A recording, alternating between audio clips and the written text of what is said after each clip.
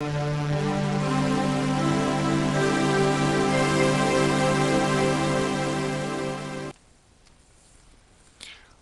to question number 10. In this question we're shown a sketch of part of the curve with equation y equals x cubed minus 8x squared plus 20x. The curve has stationary points at A and B. And in the first part of the question, part A, we're asked to use calculus to find the x-coordinates of the points A and B.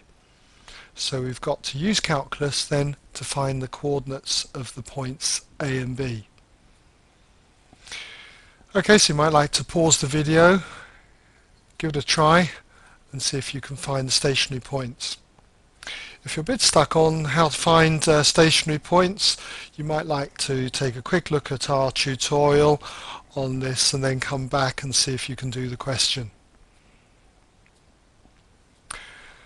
Okay, welcome back. See how you got on.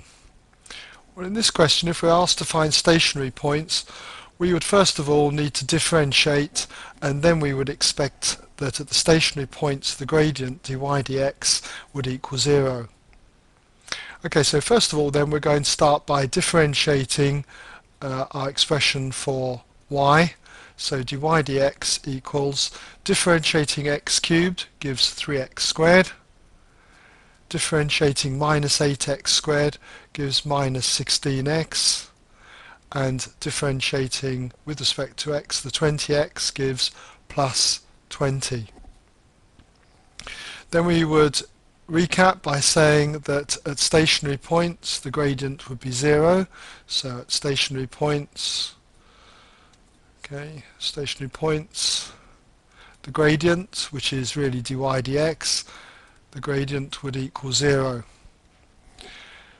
So that's going to mean that therefore our quadratic 3x squared minus 16x plus 20, that's going to equal 0.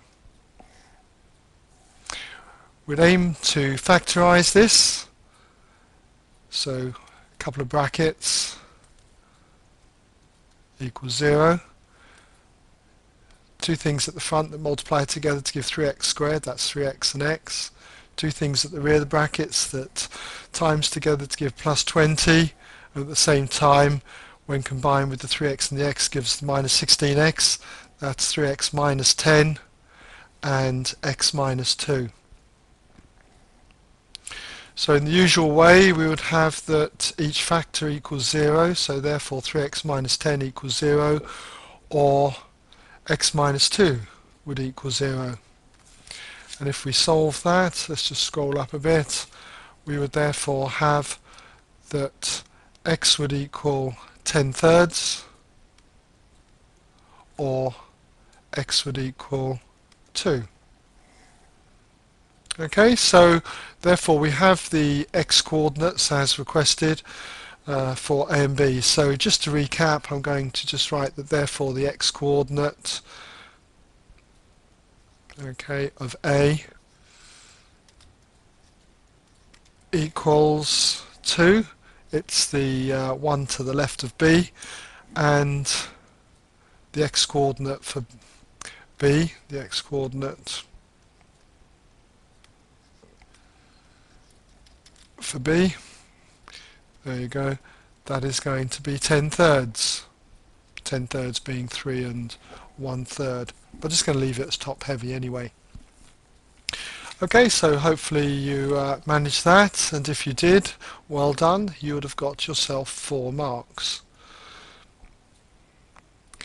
Okay, so we now need to move on to part B, and in part B it asks us to find the value of d2y by dx squared. So in other words, find the value of d2y by dx squared at A, and hence verify that A is a maximum point. Okay, so again just pause the video, come back if you want to check your answer, see if you got it right. Okay, so to find d2y by dx squared, at A, what we would need to do is differentiate dy dx.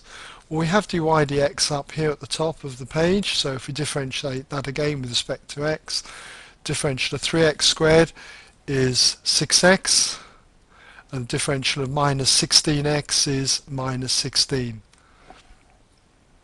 Okay, so then we would say when x is 2, when x equals 2, we need to substitute this into d2y by dx squared. Let's just scroll up again. So therefore what we have is that d2y by dx squared equals 6 times 2 minus 16. The 6 2's are 12, and 12 minus 16 is minus 4. This is a negative number, and so it's less than 0. And this is very important because by finding the value of d2y by dx squared when x is 2, i.e. at the point A, if it comes out negative, then this is an indication that A is a maximum. So we would just conclude by saying therefore A is a maximum. Okay, so that definitely shows that I've understood why I'm finding the value of d2y by dx squared at A. So hopefully you got that one right, and again if you did, then that is worth 2 marks. Okay, so we've got 2 more parts to go, so moving on to part C. Now in part C, let's just go back to the diagram. Okay, so just scroll back. In part C, it says that the line through B parallel to the y-axis, that's that dotted line there, meets the x-axis at the point N. And the region R shown shaded here is bounded by the curve, the x-axis, and the line from A to N going down here. Okay, so in part C we've got to first of all find the integral of the curve, the integral of x cubed minus 8x squared plus 20x. Okay, so I'll write that in for you. We'll just come back up to here. Okay, so you've got to find then the integral of x cubed minus 8x squared plus 20x. Don't forget there's several terms there, so you need to put it in brackets with respect to x. Okay, so just pause the video and give that a go. If you have problems with integration of this type, you might again like to look at our tutorial on this. Okay, so welcome back. Let's see how you got on with the integral. Okay, so this is equal to, each of the terms is in a good state for integrating, so you don't have to modify any of the terms, so we can get straight on with it. So just simply add 1 to the power and divide by the new power. So we start with x cubed, adding 1 to the power becomes x to the 4, and we divide by the new power, that's 4.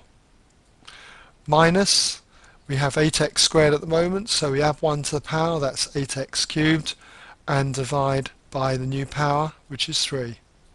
And finally, the 20x, again add 1 to the power, x to the power 2, and divide by the new power, 2. Don't forget to put the constant of integration, I'm going to call it plus c here. Okay, when I look at this, what I notice is this term here cancels, can be reduced, the 2 will cancel into the 20, 2 into 2 goes once, 2 into 20 goes 10 times. So if I just recap by writing that out neatly underneath, then it's going to be equal to x to the 4 then over 4 minus 8x cubed over 3 and then plus 10x squared. So 10x squared plus the constant of integration c.